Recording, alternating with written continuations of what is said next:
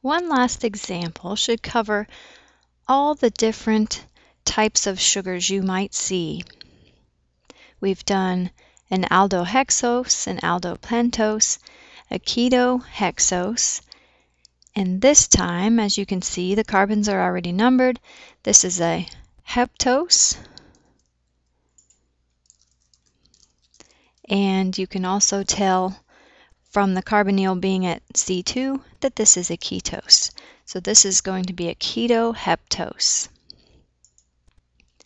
So step 2, going to redraw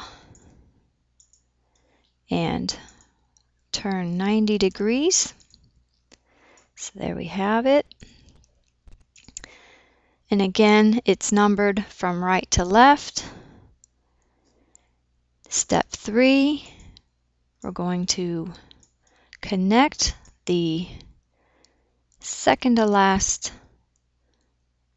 hydroxyl oxygen to the carbonyl carbon. There we go.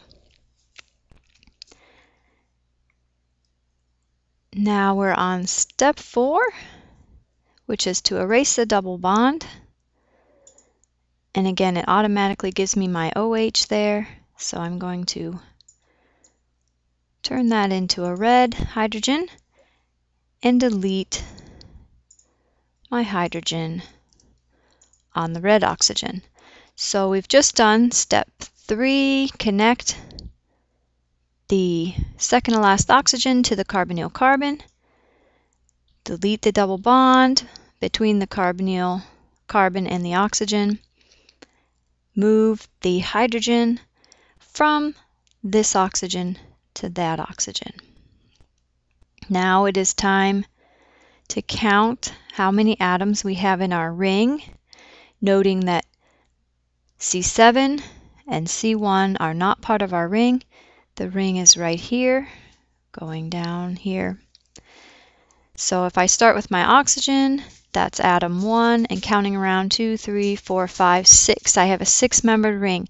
Remember that the ketoses give you a ring size that is 1 less than the number of carbons. So we had 7 carbons, and now we have a 6-membered ring. So I'm going to find my 6-membered ring here. There we go, nice flat 6-membered ring. Oh, that's 5. Let's try that again. There we are, 6-membered ring. I'm going to put the oxygen in the back right corner as before. Turn it red so you know that that is this one. Now it's time to number the carbons. Again, look at the oxygen. In the previous drawing, it's attached to C2 and attached to C6. So I'm going to number the one in the front right with the lower number and the higher number one in the back left. And then just put the carbons that are in between.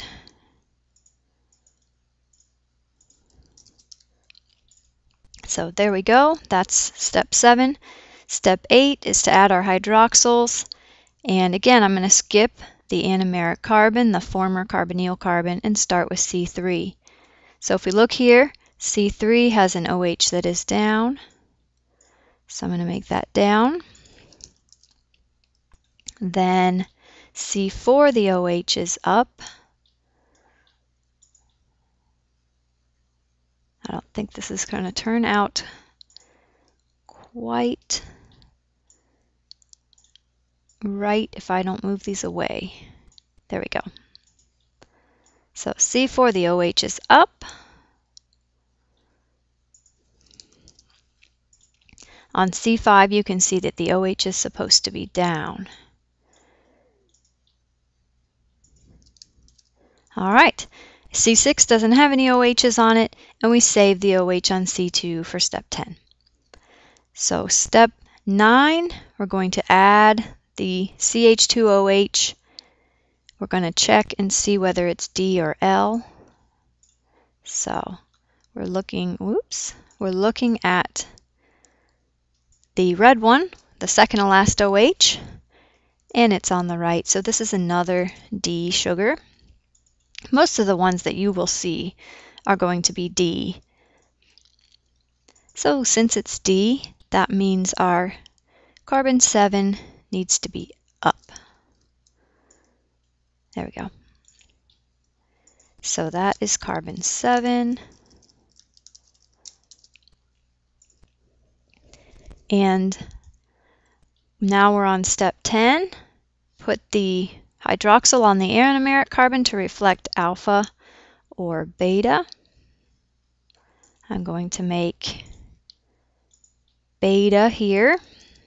So they are cis to each other, both up. That is beta.